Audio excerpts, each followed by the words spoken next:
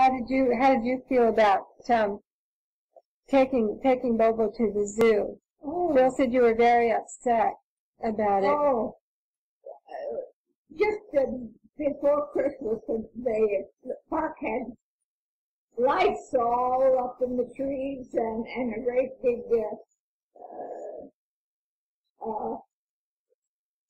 what would you call that? Picture of the Christ child and Mary. Nativity scene? The whole scene was there in the park, a big scene. And it really looked really ornate. Then we came in the door and he said, "Oh, Mother, let's take Bobo down to see the park." And I said, "Oh, yes, let's do."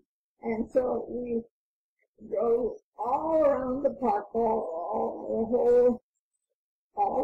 around Reading, and our window there on the front seat was the car window was down, and Bobo could lean out over the window and look out, and he just looked and looked, and all of a sudden I thought, why, he's not going to be able to do this anymore when we get into the zoo.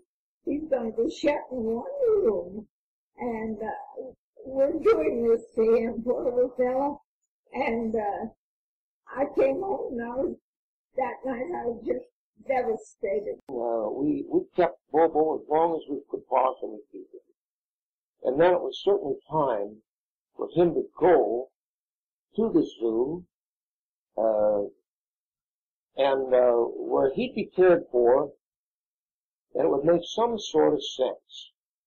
Then all the people in the Northwest, or from wherever, could see him. This would be the proper way to go on. And so that's exactly what I did. It wasn't a selfish thing. I could have made a lot more money, as I mentioned, selling to any number of other zoos who, when they heard that he was for sale or being sold, they offered more money. But I sold him to Woodland Park.